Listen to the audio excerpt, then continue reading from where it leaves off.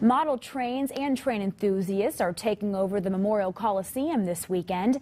The Great Train Show is in town. At the event, you can see everything from models to merchandise. Kids can even operate some of those trains there. You can also sit in on some workshops. Organizers say model railroading is a great hobby that you can do at your own pace.